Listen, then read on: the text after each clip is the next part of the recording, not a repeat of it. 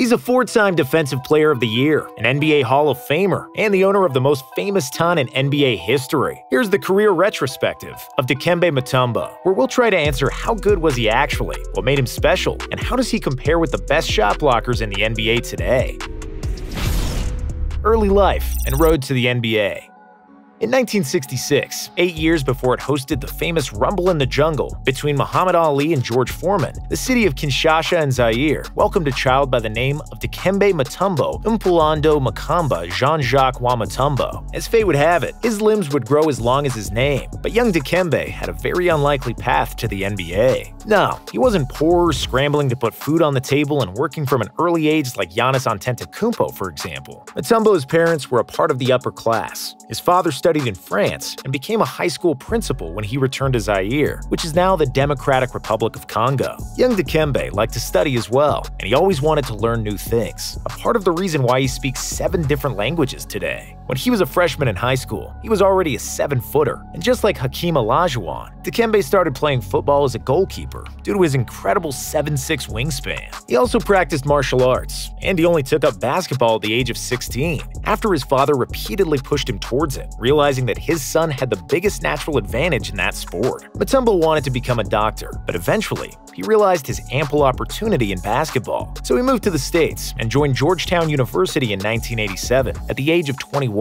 At first, his biggest task was learning English, which he didn't speak at all. As a sophomore, he played as a reserve behind Alonzo Mourning, and he immediately proved to be one of the best shot blockers in the NCAA, averaging over 2 blocks in just 11 minutes per game. The next year, Coach John Thompson started playing with Mutombo and Mourning in a 2-center lineup, and the two big guys formed an infamous rejection row under the basket. In 3 years of college basketball, Mutombo averaged 10 points, 9 rebounds, and 4 blocks per game in just over 23 minutes on the court. Even though he was already 25 years old, he was a hot topic before the 1991 NBA draft due to his 7-foot 2-inch height, excellent mobility, and defensive instincts. Despite a limited offensive game, the Denver Nuggets decided to take him with the 4th overall pick. Mount Mutombo in the Rocky Mountains.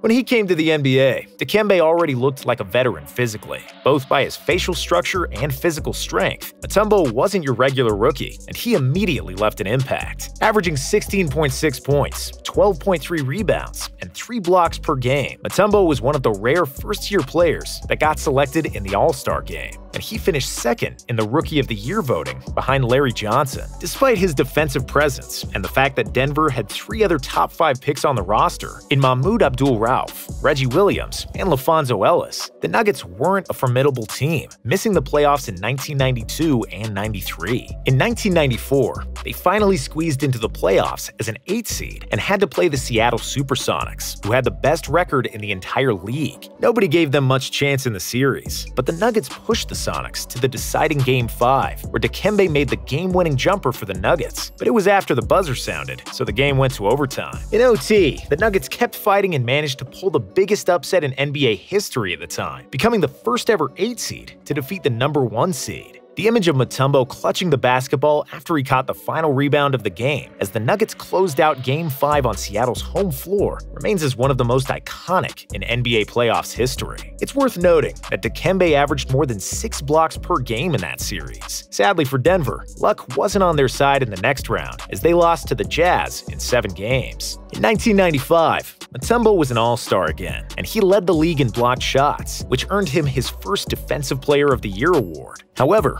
the Nuggets were swept in the first round of the playoffs and would miss the postseason altogether next year, just when Dikembe was a free agent. Mutombo was not satisfied with the team's direction, but he still asked for a 10-year extension. Denver ownership kept searching for alternatives because Mutombo wanted to stay, but they didn't want to give him such a long deal. Mutombo bolted for Atlanta, and then Nuggets general manager Bernie Bickerstaff called it the biggest regret of his career. Continued defensive dominance.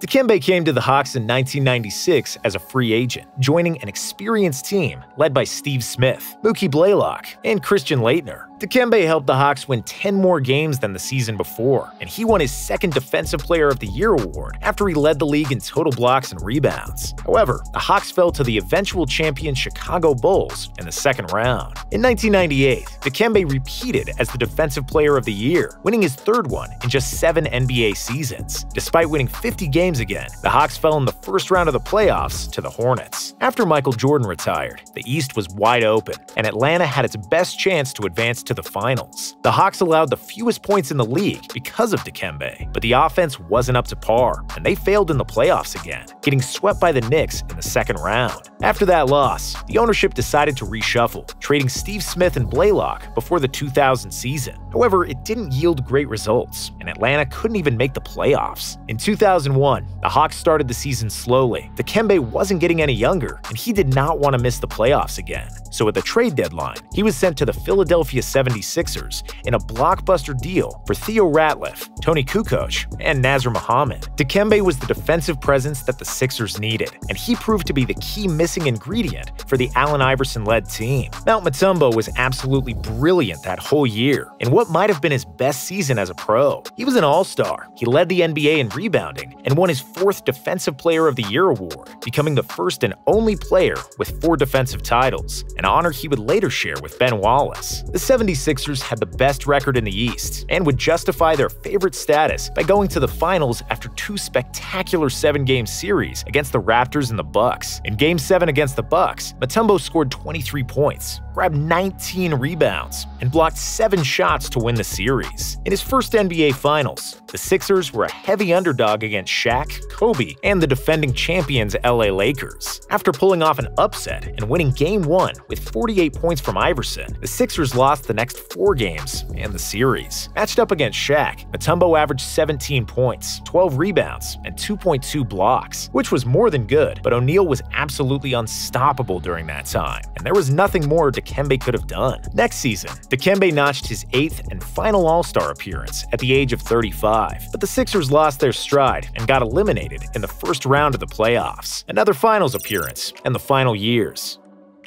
After they lost the 2002 NBA Finals, the New Jersey Nets looked at reinforcement at the center to battle the likes of Shaq and Tim Duncan in the Western Conference, so they traded for Dikembe. But Mutombo spent most of that season with a nagging injury that limited him to just 24 games. He was generally unable to play in the playoffs, typically serving as a 6th man during the Nets' 2nd consecutive finals run, where they would lose to the Spurs in 6 games. Next year, Mutombo got traded to the Knicks, where he proved that Father Time is undefeated, because his numbers plummeted across the board. He got traded to the Rockets in the following season, where he would surprisingly stay for the next 5 years as a backup for Yao Ming. Even though he wasn't as mobile as before, Dikembe was still 7'2" with long arms and could offer a positive defensive impact in limited minutes. He still had flashes of greatness, like in 2007, where he had 22 rebounds at the age of 40, becoming the oldest player in NBA history to record more than 20 rebounds in a game. But after he got injured in the 2009 playoffs, Dikembe Mutombo finally said farewell to basketball at the age of 42.